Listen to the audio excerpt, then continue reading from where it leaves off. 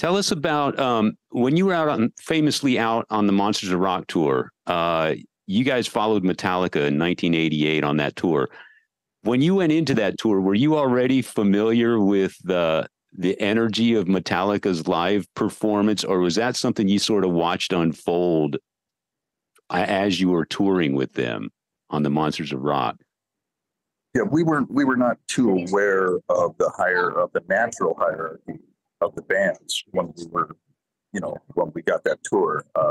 Meaning, there's a self-imposed hierarchy of the rock. You got so and so opening, and you got so and so headlining, everybody else in between, and we didn't pay a whole lot of attention to that, And then as the tour evolved, of course, we realized that we were misplaced. Metallica definitely should have been built over us. So yeah, we became aware of that very quickly. But there's another component to that, which is that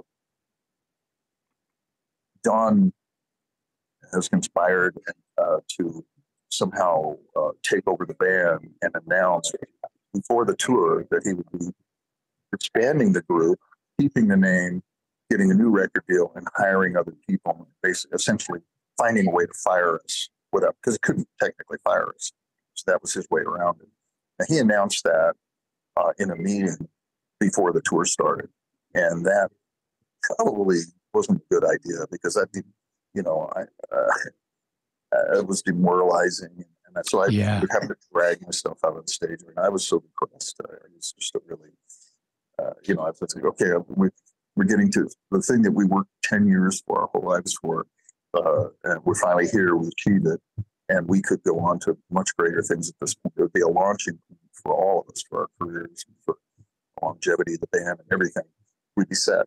And instead, he took the gamble to just play it all for his benefit and leave us in, dustbin history at the side of the road.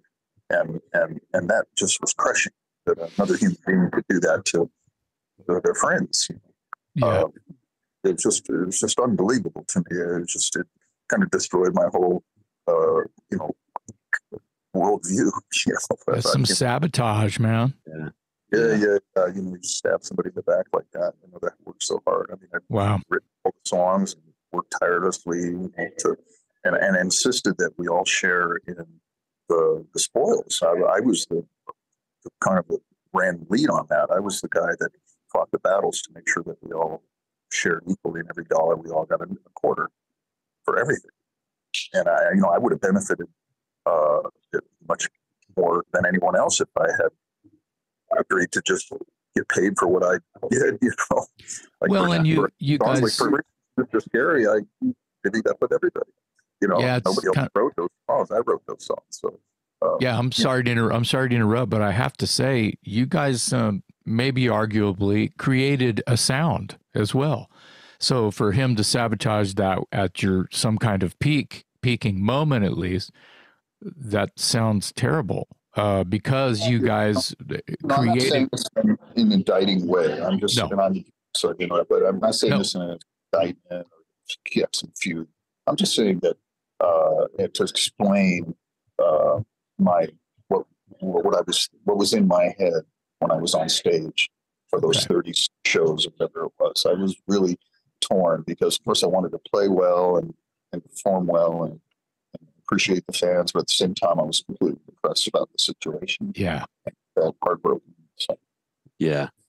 Earlier in the conversation, you alluded to your hair. And I wanted to ask you, when you first came out and we first got a glimpse of George Lynch, you had this really unique, especially in the world of hard rock and heavy metal, really unique hairstyle. It was this two-tone shag mullet looking thing.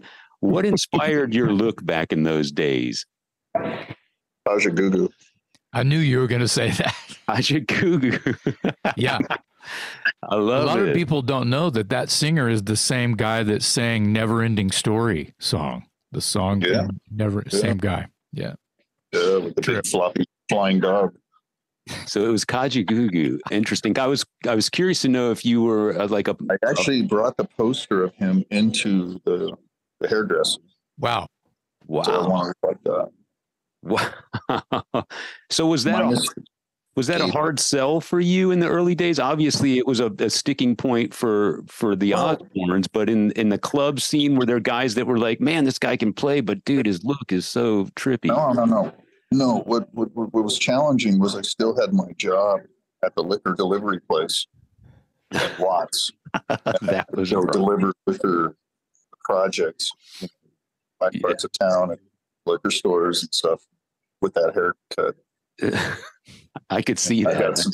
Definitely got some looks and some comments from that.